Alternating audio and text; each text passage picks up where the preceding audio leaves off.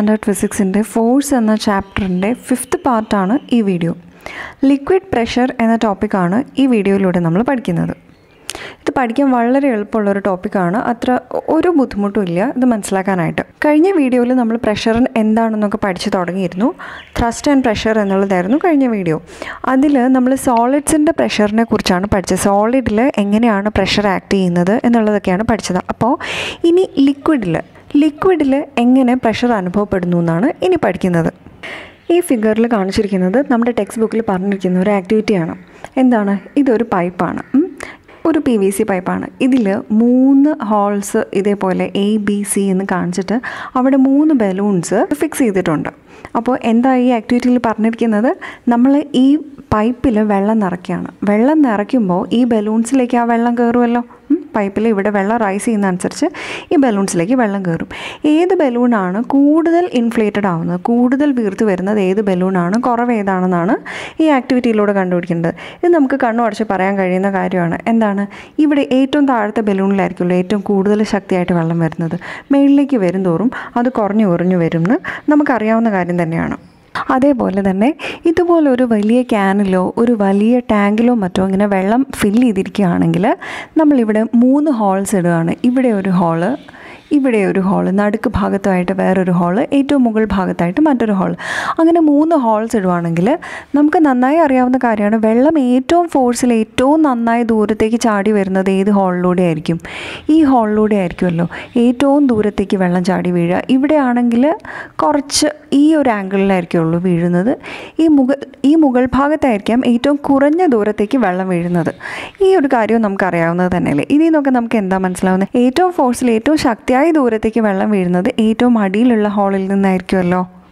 ഇതിൻ്റെ അർത്ഥം എന്താ? വെള്ളത്തിന് ഏറ്റവും ഫോഴ്സ് കൂടുന്നത്, അതായത് വെള്ളം ഏറ്റവും പ്രഷർ അനുഭവിക്കുന്നത് ഈ ഏറ്റവും ബോട്ടം ലെയറിലാണെന്ന് ഇതിൽ നിന്ന് നമുക്ക് മനസ്സിലാകും അല്ലേ. അതായത് ഈ ആക്ടിവിറ്റിയിൽ നിന്നൊക്കെ നമുക്ക് മനസ്സിലായി വെള്ളത്തിൻ്റെ ഡെപ്ത് കൂടുന്തോറും അത് അനുഭവിക്കുന്ന പ്രഷറും കൂടിക്കൊണ്ടിരിക്കുന്നു. എന്തുകൊണ്ടായിരിക്കാം ഇത് സംഭവിക്കുന്നത്? ഇതിൻ്റെ കാരണം വളരെ എളുപ്പമാണ്. എന്താണെന്നറിയോ? ഇത് പല ലെയേഴ്സ് ഓഫ് വെള്ളങ്ങളെ നമ്മൾ പല ലെയറുകളായിട്ട് തിരിച്ചു എന്ന് വെറുതെ വിചാരിക്കും.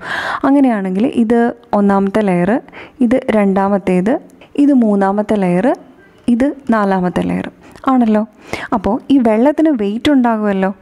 അപ്പോൾ ഈ 3ാമത്തെ ലെയർ അനുഭവിക്കുന്നത് എന്തിൻ്റെ വെയിറ്റാണ്? ഇതിൻ്റെ മുകളിലുള്ള ഈ 4ാമത്തെ ലെയറിൻ്റെ വെയിറ്റല്ലേ അനുഭവിക്കുന്നുള്ളൂ.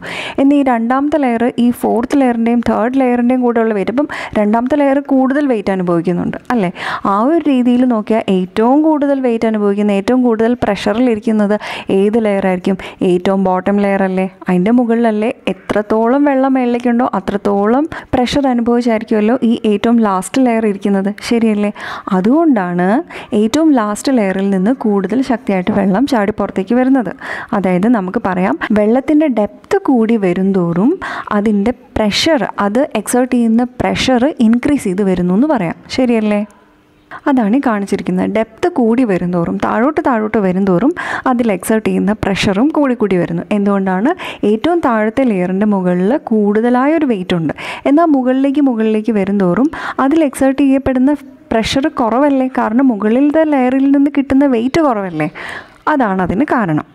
ഏറ്റവും താഴെ ഭാഗത്തുള്ള ഏറ്റവും ഡെപ്തിലുള്ള വെള്ളം അതിൻ്റെ മുകളിലുള്ള മുഴുവനും വെള്ളത്തിൻ്റെ വെയിറ്റ് താങ്ങുന്നതുകൊണ്ട് വളരെയധികം ഒരു പ്രസ്സിങ് അനുഭവിക്കുന്നുണ്ട്. ആ ഒരു പ്രസ്സിങ് കൊണ്ടാണ് അവിടെ പ്രഷർ കൂടുതലാണെന്ന് നമ്മൾ പഠിക്കുന്നതും അവിടെ കൂടുതൽ ശക്തിയിൽ വെള്ളം പുറത്തേക്ക് ചാടി പോകുന്നതും. അപ്പോൾ ഇത്രയും പഠിച്ചതിൽ നിന്ന് ലിക്വിഡ് പ്രഷർ ഡിപ്പെൻഡ് ചെയ്തിരിക്കുന്ന ഫാക്ടേഴ്സ് നമ്മൾ എഴുതുവാണ്. എന്തൊക്കെ കാര്യങ്ങളിലാണ് ലിക്വിഡിൻ്റെ pressure depend ചെയ്തിരിക്കുന്നതെന്നുള്ളത്. 1ാമത്തെ ഫാക്ടറായിട്ട് height of liquid column എന്ന് എഴുതി. അതാണ് ഇപ്പോൾ പഠിച്ചത്. അതായത് ഇതേപോലെ ഒരു കണ്ടെയ്നറിൽ നമ്മൾ എന്തെങ്കിലും ഒരു ലിക്വിഡ് എടുത്തിരിക്കുകയാണെങ്കിൽ നമുക്ക് ഈ ഒരു പോയിന്റിലെയാണ് പ്രഷർ കണ്ടുപിടിക്കേണ്ടതെങ്കിൽ ലിക്വിഡ് തുടങ്ങുന്നിടത്ത് നിന്ന് ഈ ഒരു പോയിന്റ് വരെ എന്ത് ഹൈറ്റ് ഉണ്ടോ ആ ഹൈറ്റിനെ H എന്ന് വിളിക്കുകയാണെങ്കിൽ ആ ഹൈറ്റിനെ ഡിപ്പെൻഡ് ചെയ്താണ് ലിക്വിഡ് പ്രഷർ ഇരിക്കുന്നതെന്ന് അർത്ഥം. മനസ്സിലായില്ലേ? ലിക്വിഡ് ഈ തുടങ്ങുന്നിടത്ത് നിന്ന് നമ്മൾ ഈ കൺസിഡർ ചെയ്യുന്ന പോയിന്റ് വരെയുള്ള ഈ ഡിസ്റ്റൻസിനെയാണ് ഈ ഹൈറ്റ് എന്ന് പറയുന്നത്. ഹൈറ്റ് ഓഫ് ലിക്വിഡ് കോളം എന്ന് ഉദ്ദേശിച്ചത്. ഈ പോയിന്റ് ആണെങ്കിൽ ആ ഹൈറ്റ് ഇത്ര ദൂരമാണ്. അതല്ല, ഇവിടുത്തെ ഈ ഒരു പോയിൻ്റാണ് ഞാൻ ഈ ഒരു പോയിന്റിലെ പ്രഷറാണ് എനിക്ക് കണ്ടുപിടിക്കേണ്ടെങ്കിൽ ആ ഹൈറ്റ് ഏതായിരിക്കും? ഇതായിരിക്കും. ഈ ഒരു ചെറിയ ഹൈറ്റ് ആയിരിക്കും അവിടെ ഹൈറ്റ് ഓഫ് ലിക്വിഡ് കോളം എന്ന് പറയുന്നതുകൊണ്ട് ഉദ്ദേശിക്കുന്നത്. ആ പോയിന്റ് ക്ലിയർ ആയല്ലോ, മനസ്സിലായല്ലോ? അങ്ങനെയാണെങ്കിൽ ഈ ചോദ്യത്തിന് ഉത്തരം പറയാമല്ലോ. ഇത് 3 ഇതേപോലത്തെ പൈപ്പുകളാണ് ഇവിടെ വെച്ചിരിക്കുന്നത്. ഈ ഡോട്ട്സ് ഇട്ട് കാണിച്ചിരിക്കുന്നത് വാട്ടർ ലെവലാണ്. ഇവിടെ കുറഞ്ഞ ഒരു ലെവൽ ഓഫ് വാട്ടറാണ്. ഇവിടെ ഇത്രയും വാട്ടറുണ്ട്, ഇവിടെ ഇത്രയും കൂടിയതുണ്ട്. അങ്ങനെയാണെങ്കിൽ ഇതിൻ്റെ ചോട്ടിൽ ഒരു ബലൂൺ നമ്മൾ പിടിപ്പിച്ചിരിക്കുകയാണ്. ഓക്കെ, ഇങ്ങനെ ഓരോ ബലൂണുണ്ട്. ഇതിൽ ഏത് ബലൂണായിരിക്കും ഏറ്റവും കൂടുതൽ ഇൻഫ്ലേറ്റഡ് ആവുന്നതെന്ന് ചോദ്യം. ഏറ്റവും കൂടുതൽ വീർത്ത് വരുന്നത് ഏത് ബലൂണായിരിക്കും? ഇപ്പോൾ നമ്മൾ പഠിച്ചല്ലോ, വെള്ളത്തിന്, അതായത് നമ്മൾ കൺസിഡർ ചെയ്ത പോയിൻറ്റിൻ്റെ മുകളിലേക്ക് കൂടുതൽ വെള്ളം ഉണ്ടെങ്കിൽ കൂടുതൽ പ്രഷർ, കുറഞ്ഞ വെള്ളമാണെങ്കിൽ കുറഞ്ഞ പ്രഷർ. അപ്പോൾ പറയൂ, ഏത് ബലൂണായിരിക്കും ഏറ്റവും കൂടുതൽ വീർത്ത് വരിക? ഈ ബലൂണായിരിക്കും. കാരണം ഈ ബലൂണിൻ്റെ മുകളിലേക്കാണ് കൂടുതൽ വെള്ളമുള്ളത്. എന്നാൽ ഇത് കുറച്ച് കുറവായിരിക്കും. ഏറ്റവും കുറഞ്ഞ സൈസ് ഉണ്ടാവുക ഈ ബലൂണിനായിരിക്കും. ഈ പോയിൻ്റ് നന്നായി മനസ്സിലായല്ലോ. അടുത്ത ഒരു പോയിൻറ്റും കൂടെ പറഞ്ഞോട്ടെ, ഇതിൻ്റെ കൂടെ പഠിക്കേണ്ടതാണ്. അതുകൊണ്ടാണ് liquid exerts force on all sides of container in which they are taken. അതായത് നമ്മളിപ്പോൾ പറഞ്ഞു, ഇതേപോലെ ഒരു കണ്ടെയ്നറിൽ വെള്ളം എടുക്കുമ്പം ഈ പോയിന്റിൽ അനുഭവപ്പെടുന്ന പ്രഷർ ഇതിൻ്റെ മുകളിലുള്ള വെള്ളത്തിൻ്റെ ഭാരം കൊണ്ടാണ് ഉണ്ടാവുന്നത് എന്നൊക്കെ നമ്മൾ പറഞ്ഞിരുന്നു. അപ്പോൾ അതിൽ നിന്ന് ചിലപ്പോൾ ഒരു ധാരണ ഉണ്ടായേക്കാം, ആ ഒരു ഫോഴ്സ് താഴേക്കുള്ള ഡയറക്ഷനിൽ മാത്രമാണ് അനുഭവപ്പെടുന്നതെന്നൊരു ധാരണ ചിലപ്പോൾ നമുക്ക് ഉണ്ടായേക്കാം. പക്ഷെ അങ്ങനെയല്ല എന്ന് നമുക്ക് ഇപ്പോൾ തന്നെ മനസ്സിലാവും. കാരണം ഇതേപോലെ ഒരു ടാങ്കിലോ വല്ലതും നിറയെ വെള്ളം ഉണ്ടെങ്കിൽ നമ്മൾ ഇവിടെ ഒരു ഹോൾ ഇടുന്നു, ഇതിൻ്റെ ഫ്രണ്ടിൽ ഒരു ഹോൾ ഇടുന്നു, ഈ സൈഡിലും, ഇങ്ങനെ 4 ചുറ്റിനും ഹോൾ ഇട്ട് വെക്കുകയാണെങ്കിൽ ഒരു ഡയറക്ഷനിലേക്ക് മാത്രമാണ് പ്രഷറെങ്കിൽ ആ ഡയറക്ഷനിലേക്ക് മാത്രമല്ലേ വെള്ളം പോവുള്ളൂ. പക്ഷെ അങ്ങനെയല്ലല്ലോ, നമ്മൾ ഈ ഇട്ട ഹോളിലൂടെ എല്ലാം വെള്ളം പുറത്തേക്ക് ചാടി വരില്ലേ? അതിൽ നമുക്ക് എന്ത് മനസ്സിലാക്കാം? Liquids exert force on all sides of container in which they are taken. മനസ്സിലായോ? ലിക്വിഡിൻ്റെ ഉള്ളിലെ ഈ ഒരു പോയിന്റിലെ പ്രഷർ എന്ന് പറയുന്നത് എല്ലാ ഡയറക്ഷനിലേക്കും എക്സേർട്ട് ചെയ്യുന്നതാണ്, അല്ലാതെ ഒരു പെർട്ടിക്കുലർ ഡയറക്ഷനിലേക്ക് മാത്രം ഉള്ളതല്ല. അത് മനസ്സിലായെങ്കിൽ നമുക്ക് ലിക്വിഡ് പ്രഷർ ഡിപ്പെൻഡ് ചെയ്യുന്ന രണ്ടാമത്തെ ഫാക്ടറിലേക്ക് കിടക്കാം. രണ്ടാമത്തെ പോയിന്റ് പഠിക്കാനായിട്ട് ടെക്സ്റ്റ് ബുക്കിൽ പറഞ്ഞിരിക്കുന്ന ഈ ഒരു ആക്ടിവിറ്റി നമുക്ക് നോക്കാം. ഇതേപോലെ ഒരു പൈപ്പിൽ നമ്മൾ കെറസിൻ നിറച്ചിരിക്കുന്നു.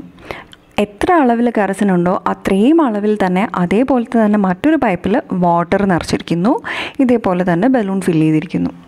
ഇതേപോലെ തന്നെ ബലൂൺ അറ്റാച്ച് ചെയ്തിരിക്കുന്നു. അപ്പോൾ ഇവിടെ ചോദിക്കുന്നത് ഏത് ബലൂണാണ് കൂടുതൽ ഇൻഫ്ലേറ്റഡ് ആകുക, കൂടുതൽ വീർത്ത് വരുന്നത് ഏത് ബലൂണായിരിക്കും എന്ന് ചോദിച്ചിരിക്കുന്നു. മനസ്സിലായോ? അതിൻ്റെ ഉത്തരം ഏതാണ്? വാട്ടർ നിറച്ചിരിക്കുന്ന ബലൂണാണ് കൂടുതൽ വീർത്ത് വരിക. എന്നാൽ അതേ എമൗണ്ടിൽ കെറസിൻ വെച്ചിരിക്കുന്നിടത്ത് അത്രയും വലുതായി ബലൂൺ വരില്ല. ബലൂൺ കൂടുതലായി വീർത്ത് വന്നു എന്ന് പറഞ്ഞാൽ അതിൻ്റെ അർത്ഥം എന്താണ്?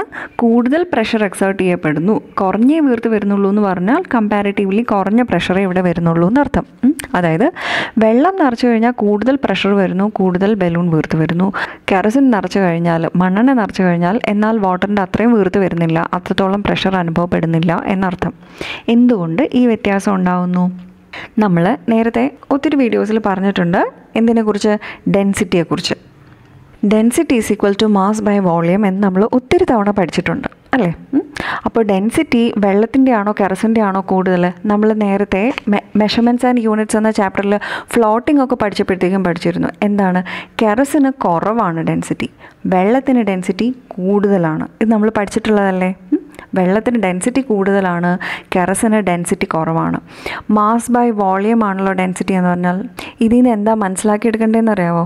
അതിൻ്റെ അർത്ഥം ഇതാണ്, നന്നായി മനസ്സിലാക്കിക്കോളൂ. നമ്മൾ same amount of same volume, അതായത് ഒരു 500 ml പാത്രം, 500 ml ആണ് രണ്ടും, ഇതും 500 ഇതും 500.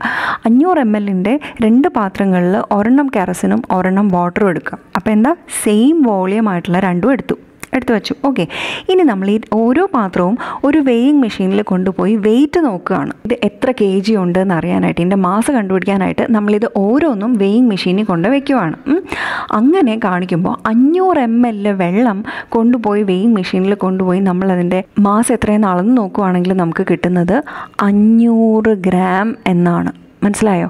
500 ml വെള്ളത്തിന് 500 ഗ്രാം ആയിരിക്കും അതിൻ്റെ മാസ് ഉണ്ടാകുക നമ്മൾ വെയിങ് മെഷീനിൽ വെച്ച് നോക്കുമ്പോൾ.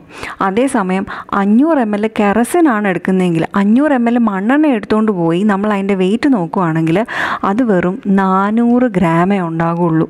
മനസ്സിലാവുന്നുണ്ടോ? അതായത് ഒരേ അളവിലെടുത്തു കഴിഞ്ഞാലും ഇതിൻ്റെ മാസിന് വ്യത്യാസം വരുന്നു. ഇത് 400 ഗ്രാമേ ഉള്ളൂ, ഇത് 500 ഗ്രാമുണ്ട്. അപ്പം 400 ഗ്രാമുള്ള ഒരു സാധനം ബലൂണിൽ നിറയ്ക്കുന്നതിനേക്കാളും 500 ഗ്രാമുള്ള ഒരു ലിക്വിഡ് നിറയ്ക്കുമ്പോഴല്ലേ ബലൂൺ കൂടുതൽ വീർത്ത് വരുന്നത്. ഇപ്പോൾ ക്ലിയർ ആയില്ലേ? അതുകൊണ്ടാണ് വാട്ടറിൻ്റെ ഭാഗത്ത് ബലൂൺ കൂടുതലായി വീർത്ത് വന്നത്. കൂടുതലായ ഡെൻസിറ്റിയെക്കുറിച്ച് നമ്മൾ റിലേറ്റീവ് ഡെൻസിറ്റിയൊക്കെ പഠിക്കുമ്പോൾ നമുക്ക് വളരെ വിശദമായി പഠിക്കാനുണ്ട്. ഇപ്പോൾ ഇങ്ങനെ മനസ്സിലാക്കുക. ഇതിപ്പോൾ നന്നായി മനസ്സിലായല്ലോ. ഇതിൽ നിന്ന് നമുക്ക് എന്ത് മനസ്സിലാക്കിയെടുക്കാം? ലിക്വിഡ് പ്രഷർ ഡിപ്പെൻഡ് ചെയ്യുന്ന രണ്ടാമത്തെ ഫാക്ടർ എന്താണ്? ആ ലിക്വിഡിൻ്റെ ഡെൻസിറ്റിയാണ്. മനസ്സിലായോ? അതായത് ഡെൻസിറ്റി കൂടിയ ഒരു ലിക്വിഡ് കൂടുതൽ പ്രഷർ എക്സേർട്ട് ചെയ്തു, ഡെൻസിറ്റി കുറഞ്ഞ ഒരു ലിക്വിഡോ കുറഞ്ഞ പ്രഷർ എക്സേർട്ട് ചെയ്തുള്ളൂ. അതുകൊണ്ട് ലിക്വിഡ് പ്രഷർ ഡിപ്പെൻഡ്സ് ഓൺ രണ്ടാമത്തെ ഫാക്ടർ ഞാൻ എഴുതി ഡെൻസിറ്റി ഓഫ് ലിക്വിഡ് എന്ന്. ഈ ലിക്വിഡ് പ്രഷർ ഡിപ്പെൻഡ് ചെയ്തിരിക്കുന്ന മൂന്നാമത്തെ ഒരു ഫാക്ടറും കൂടെ ഉണ്ട്. അതെന്താണെന്നറിയാമോ? അത് ആക്സലറേഷൻ ഡ്യൂ ടു ഗ്രാവിറ്റിയാണ്. കണ്ടോ, ജി എന്ന് സ്മോൾ ജി എന്ന് നമ്മൾ പഠിച്ചിരുന്നു മോഷൻ എന്ന ചാപ്റ്ററിൽ. ആക്സലറേഷൻ ഡ്യൂ ടു ഗ്രാവിറ്റി, അതിൻ്റെ value 9.8 metre per second square ആണ് എന്നൊക്കെ നമ്മൾ പഠിച്ചിരുന്നു. അതേ ആക്സലറേഷൻ ഡ്യൂ ടു ഗ്രാവിറ്റി ആണ് ഈ ലിക്വിഡ് പ്രഷർ ഡിപ്പെൻഡ് ചെയ്യുന്ന മൂന്നാമത്തെ factor. Acceleration due to gravity എന്താണെന്നാണ് പഠിച്ചത്? ഫ്രീ ഫോളായിട്ട്, അതായത് തടസ്സങ്ങളൊന്നും ഇല്ലാതെ ഒരു വസ്തു മുകളിൽ നിന്ന് താഴേക്ക് വീഴുവാണെങ്കിൽ, ഭൂമിയിലേക്ക് വീഴുവാണെങ്കിൽ ആ വസ്തുവിൻ്റെ ആക്സലറേഷൻ എന്ന് പറയുന്നത് ഈ 9.8 മീറ്റർ പെർ സെക്കൻഡ് സ്ക്വയർ ആയിരിക്കും. അതിനെയാണ് നമ്മൾ ആക്സലറേഷൻ ഡ്യൂ ടു ഗ്രാവിറ്റി എന്ന് പഠിച്ചത്, അല്ലേ? അപ്പോൾ ഭൂമിയുടെ സർഫസിൽ എവിടെയും നമ്മൾ റഫ്ലി കാൽക്കുലേറ്റ് ചെയ്ത് വെച്ചിരിക്കുന്ന വാല്യൂ ആണ് ഈ 9.8 മീറ്റർ പെർ സെക്കൻഡ് സ്ക്വയർ എന്നുള്ളത്. അപ്പം ഭൂമിയിൽ എവിടെയാണെങ്കിലും acceleration due to gravity 9.8 metre per second square എടുത്താൽ മതി. ഇനി മൂണിലോ ചന്ദ്രനിലോ മറ്റ് പ്ലാനറ്റുകളിലോ ഒക്കെ പോയി കഴിഞ്ഞാൽ ജി മാറും. എർത്തിൽ എവിടെയും ഇതിൻ്റെ വാല്യൂ 9.8 തന്നെ ആയിരിക്കും. അതുകൊണ്ട് ഈ ജി എന്ന് പറയുന്നത് ഡെൻസിറ്റി ഓഫ് ലിക്വിഡ് പോലെയോ height of the liquid column പോലെയോ അങ്ങനെ എപ്പോഴും ഒന്നും മാറിക്കൊണ്ടിരിക്കുന്ന കാര്യമല്ല. ഈ 3 ഫാക്ടേഴ്സ് ഉണ്ട് ലിക്വിഡ് പ്രഷർ ഡിപ്പെൻഡ് ചെയ്യുന്നത്. അപ്പോൾ നമ്മൾ കണ്ടു, ഹൈറ്റ് കൂടിക്കൂടി വരുവാണെങ്കിൽ പ്രഷർ കൂടുതലായിരിക്കും, ഡെൻസിറ്റി കൂടുവാണെങ്കിലും പ്രഷർ കൂടുതലായിരിക്കും എന്ന് നമ്മൾ കണ്ടു. അങ്ങനെയാണെങ്കിൽ ഇതേപോലൊരു ക്യാനിൽ വെള്ളം എടുക്കുക, അതിൻ്റെ ഏതെങ്കിലും ഒരു പോയിൻറ്റിലെ, ഈ ഒരു പോയിൻ്റ് ഞാൻ കാണിച്ചു, ഏതെങ്കിലും ഒരു പോയിൻറ്റിലെ ലിക്വിഡിൻ്റെ പ്രഷർ നമുക്ക് കണ്ടുപിടിക്കണമെങ്കിൽ ഈ എല്ലാ ഫാക്ടേഴ്സും കൂടെ നമുക്കൊരു ഫോർമുല ഉണ്ടാക്കാം. Pressure is equal to H. H എന്ന് പറഞ്ഞിട്ടുണ്ടെങ്കിൽ തുടക്കം മുതൽ ഈ പോയിൻ്റ് വരെയുള്ള വെള്ളത്തിൻ്റെ height, okay, H into D. D എന്ന് പറഞ്ഞാൽ എന്താണ്? രണ്ടാമത്തെ ഫാക്ടർ, ഡെൻസിറ്റി ഓഫ് ലിക്വിഡ്. ഞാൻ എന്ത് ലിക്വിഡാണോ ഈ പാത്രത്തിൽ എടുത്തിരിക്കുന്നത് ആ ലിക്വിഡിൻ്റെ ഡെൻസിറ്റി ഇൻറ്റു ജി. ജി എന്ന് പറഞ്ഞാൽ ആക്സലറേഷൻ ഡ്യൂ ടു ഗ്രാവിറ്റി. അതെപ്പോഴും 9.8 മീറ്റർ പെർ സെക്കൻഡ് സ്ക്വയർ ആയിരിക്കും. അപ്പോൾ P is equal to H D G എന്ന ഒരു ഇക്വേഷൻ നമ്മൾ ഇതിൽ നിന്ന് ഉണ്ടാക്കിയെടുത്തു. ഇതെന്താണ്? ഏതെങ്കിലും ഒരു പോയിൻറ്റിൽ, ഒരു ലിക്വിഡിനകത്ത് ഏതെങ്കിലും ഒരു പോയിൻറ്റിലെ പ്രഷർ കണ്ടുപിടിക്കാനുള്ള ഇക്വേഷനാണ്. ഈ P is equal to H D G എന്നുള്ള ഇക്വേഷൻ നമുക്കറിയാമെങ്കിൽ ഈ ഒരു ക്വസ്റ്റ്യൻ നോക്കൂ. An air bubble is at the depth of 3 metre below the surface of A lake. What is the pressure of water on the air bubble? ഒരു ലേക്കാണ് പറഞ്ഞിരിക്കുന്നത്, ഒരു തടാകം. ആ തടാകത്തിൻ്റെ സർഫസിൽ നിന്ന്, തടാകത്തിൻ്റെ വെള്ളത്തിൻ്റെ സർഫസ് ഇതാണെങ്കിൽ അതിൽ നിന്ന് 3 മീറ്റർ താഴെയായിട്ട് ഇവിടെ ഒരു എയർ ബബിൾ ഉണ്ടെന്ന് പറയുന്നു. അപ്പോൾ ഈ ഡിസ്റ്റൻസ് എത്രയാണ്? 3 മീറ്റർ എന്ന് തന്നിരിക്കുന്നു, ശരിയല്ലേ? എയർ ബബിൾ ഉണ്ട്. അങ്ങനെയാണെങ്കിൽ ആ ബബിളിൽ ഈ വാട്ടർ എക്സേർട്ട് ചെയ്യുന്ന പ്രഷർ എത്രയാണെന്ന് ചോദിച്ചിരിക്കുന്നു. ഡയറക്റ്റ്ലി ഈ ഫോർമുല ഇട്ട് നമുക്ക് കൊടുക്കാം. എങ്ങനെയാണ്? P is equal to H D G. എങ്ങനെ കണ്ടുപിടിക്കാം? എച്ച് എന്ന് പറഞ്ഞാൽ 3 മീറ്റർ എന്ന് തന്നിട്ടുണ്ട്, ഓക്കെ, ഇൻറ്റു ഡി. ഡി എന്ന് പറഞ്ഞാൽ ഡെൻസിറ്റിയാണ്. ഇതൊരു തടാകമായതുകൊണ്ട് തന്നെ അതിനകത്തുള്ള ലിക്വിഡ് വാട്ടർ ആയിരിക്കുമല്ലോ. വാട്ടർ തന്നെയാണ് ഈ തടാകത്തിലുള്ളത്. അപ്പം വാട്ടറിൻ്റെ ഡെൻസിറ്റി എന്താണെന്ന് നമ്മൾ പഠിച്ചിട്ടുണ്ട്. എന്താണ്? 1000 കിലോഗ്രാം പെർ മീറ്റർ ക്യൂബ് ആണെന്ന് നമ്മൾ നേരത്തെ വീഡിയോസിലൊക്കെ നോക്കിയിട്ടുള്ളതാണ്. അപ്പോൾ ആ 1000 എന്നുള്ള വാല്യൂവും ഇട്ട് കൊടുക്കുക. ഡി ഇട്ട് കൊടുത്തു. ഇനി ജി എന്താണ്? 9.8 ആണല്ലോ. 9.8 മീറ്റർ പെർ സെക്കൻഡ് സ്ക്വയർ ആണ്. ഈ 9.8നെ നമുക്ക് അപ്രോക്സിമേറ്റ് ചെയ്തിട്ട് വേണമെങ്കിൽ 10 എന്ന് എഴുതാം. അത് ക്വസ്റ്റനിൽ തന്നിട്ടുണ്ടെങ്കിൽ അങ്ങനെ ചെയ്യാവുള്ളൂ കേട്ടോ. 10 എന്ന് അപ്രോക്സിമേറ്റ് ചെയ്ത് എഴുതാം. ഇസ് ഈക്വൽ ടു, ഇതെല്ലാം കൂടെ മൾട്ടിപ്ലൈ ചെയ്യുമ്പോൾ നമുക്ക് എത്ര കിട്ടും? 30,000 എന്ന് കിട്ടും. യൂണിറ്റ് എന്താണ്? പ്രഷർ അല്ലേ നമ്മൾ കണ്ടുപിടിക്കുന്നത്. പ്രഷറിൻ്റെ യൂണിറ്റ് എന്താണെന്ന് നമ്മൾ പഠിച്ചിരിക്കുന്നത്? Newton per metre square. Newton per metre square ആണ് പ്രഷറിൻ്റെ യൂണിറ്റ്. അഥവാ 30,000 പാസ്കൽ എന്നും എഴുതാം. പാസ്കൽ എന്നും ഒരു യൂണിറ്റ് എഴുതാമെന്ന് നമ്മൾ നേരത്തെ വീഡിയോയിൽ പഠിച്ചുല്ലോ. അപ്പോൾ ഇതിൽ നിന്ന് ലിക്വിഡ് പ്രഷർ നന്നായി മനസ്സിലായെന്ന് വിചാരിക്കുന്നു. ഇനി പെട്ടെന്ന് തന്നെ നമുക്ക് ലിക്വിഡ് പ്രഷറിൻ്റെ ഒരു ആപ്ലിക്കേഷനും കൂടെ നോക്കാം. ഒറ്റ ആപ്ലിക്കേഷൻ മാത്രം നോക്കാം. നമ്മൾ ഡാമൊക്കെ കെട്ടിയത് കണ്ടിട്ടുണ്ടല്ലോ. ഡാമൊക്കെ കണ്ടിട്ടില്ലേ? ഡാമിൻ്റെയൊക്കെ ഏകദേശം ഒരു സ്ട്രക്ചർ ഇങ്ങനെയാണ് വരുന്നത്, മനസ്സിലായോ? അതായത് വെള്ളം ഇങ്ങനെ ഒഴുകി പോകുന്നു, വെള്ളത്തിനെ തടയാനായി നമ്മൾ ഇവിടെ ഡാം കെട്ടി നിർത്തിയിരിക്കുന്നു. ഇങ്ങനെയാണല്ലോ ഒരു ഡാമിൻ്റെ സ്ട്രക്ചർ വരുന്നത്. നിങ്ങൾ ശ്രദ്ധിച്ചിട്ടുണ്ടാവും ഈ ഡാമിൻ്റെ ഭിത്തി, ഈ വാൾ ഓഫ് ഡാം, ഇത് ഭിത്തിയുടെ സ്ട്രക്ചർ ഇങ്ങനെയാണ് വരുന്നത്. അതായത് മുകളിലുള്ള ഭാഗത്തേക്ക് നേർത്ത് വരും, താഴേക്കുള്ള ഭാഗത്തേക്ക് വളരെ കട്ടി കൂടി ഇങ്ങനെ തിക്കായിട്ടുള്ള ഒരു വാളായിരിക്കും ഉണ്ടാവുക. എന്തുകൊണ്ടാണ് ഇങ്ങനെ ഒരു കൺസ്ട്രക്ഷൻ ഈ ഡാമിന് കൊടുക്കുന്നത്? അതിൻ്റെ കാരണം ഇതാണ്. ഇവിടെയൊക്കെ എന്ന് പറഞ്ഞാൽ നമ്മുടെ കണ്ടെയ്നറിലോ ബക്കറ്റിലോ വെള്ളം എടുക്കുന്ന പോലെയാണോ? ഈ ഒരു നദിയുടെ മുഴുവനും ഹൈറ്റ് ഉണ്ടാവില്ലേ ഇവിടെ. അപ്പം ഇത്രയും ഹൈറ്റ് കൂടുന്തോറും, അതായത് ഈ ഡെപ്ത് കൂടുന്തോറും പ്രഷർ കൂടുമെന്നാണ് പറഞ്ഞത്.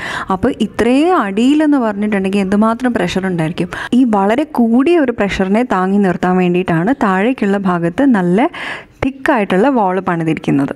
അപ്പോൾ മനസ്സിലായല്ലോ, ഈ ഒരു രീതിയിൽ നമുക്ക് ലിക്വിഡ് പ്രഷറിൻ്റെ ഒരു ആപ്ലിക്കേഷൻ പഠിക്കാൻ സാധിക്കും. അറ്റ്മോസ്ഫിയറിക് പ്രഷർ എന്താണെന്ന് നെക്സ്റ്റ് വീഡിയോയിൽ പഠിക്കാം.